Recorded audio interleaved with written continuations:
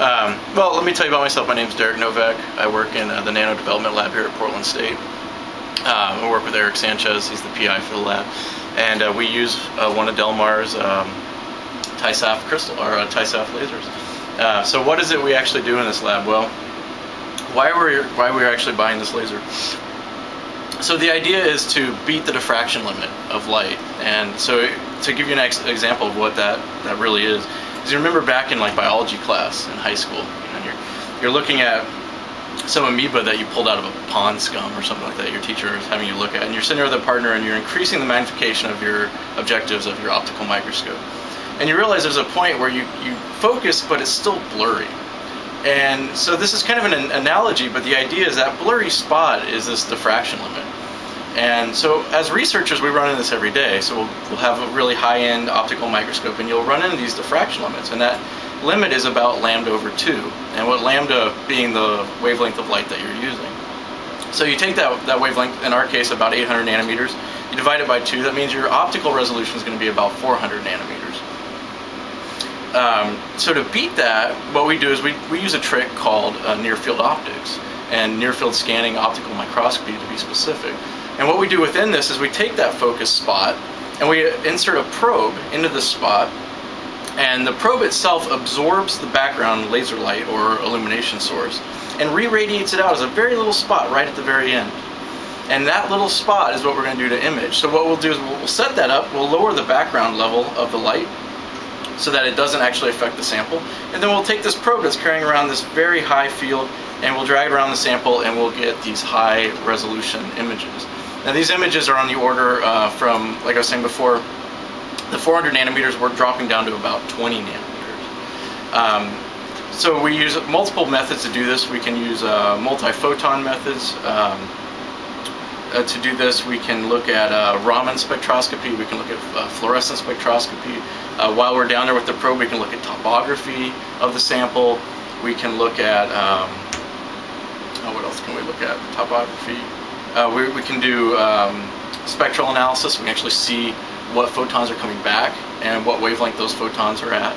So we combine this into a centralized system and a central microscope that can take all these measurements simultaneously.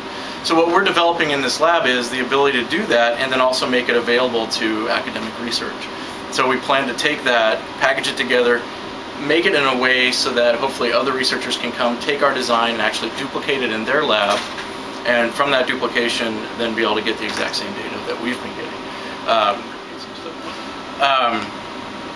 But where it really comes into play is things like drug delivery. That's where a lot of people want to look at interactions within a cell. So let's step back for a second. If you look at an optical resolution of 400 nanometers, there's very few things you can see that are of interest in terms of biology. I mean, you can watch cells kind of dance around, but you can't watch how chemicals are flowing in a cell, how organelles are interacting. When you can get below that 400 nanometer resolution down into the 10 nanometers, what you can actually watch is little protein channels opening up and ions flowing through those channels and actually making something happen. So we're in a collaboration with a group here that takes muscle cells, and basically the way a muscle cell works is calcium flows through an ion channel, and when it flows through that channel it causes it to either expand or contract depending on the direction of flow.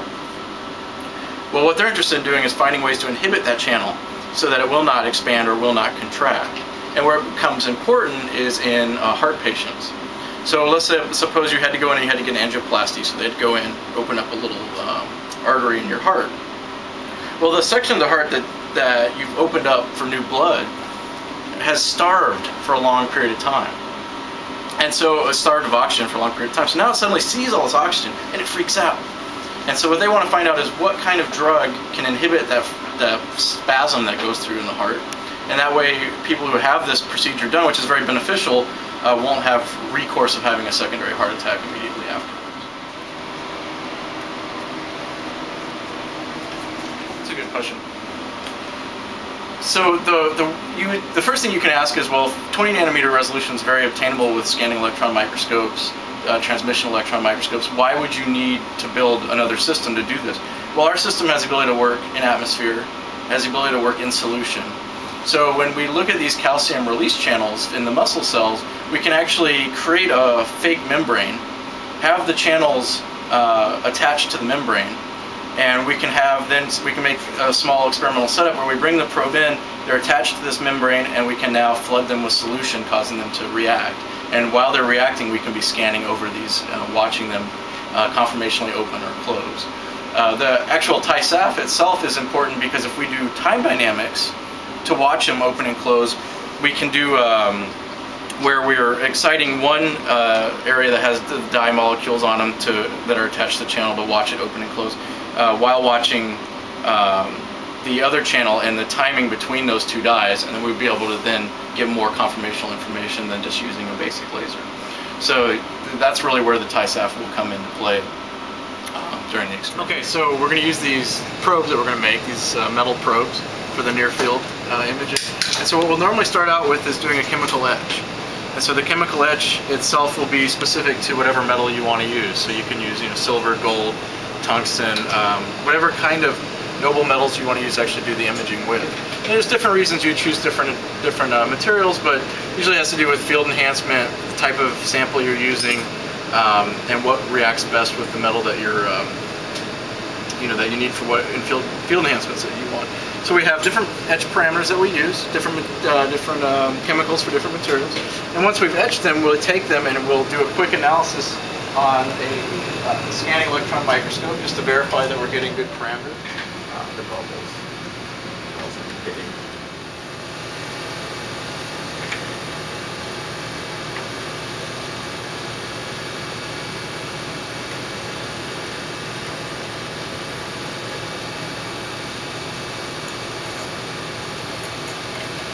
Yeah, those three. Just kind of put them towards the center. We've chemically etched the probes, and now we're going to bring them into the scanning electron microscope and look at their initial geometry so we can get an idea if they're going to be a suitable probe for our needs. And from there, we're going to then take the probes out and we're going to physically mount them to quartz tuning forks, which I can show you what those look like. No, I actually have some right here. So these two guys here are quartz tuning forks. And where you get these is basically they're a timing crystal. You find them on computer motherboards and other locations. But we have a little trick where you can cut out this cylinder and expose the tuning fork itself. And this has been used in a process of scanning probe microscopy where they use a tuning fork method. So we physically mount our etched metal onto the end of these tuning forks.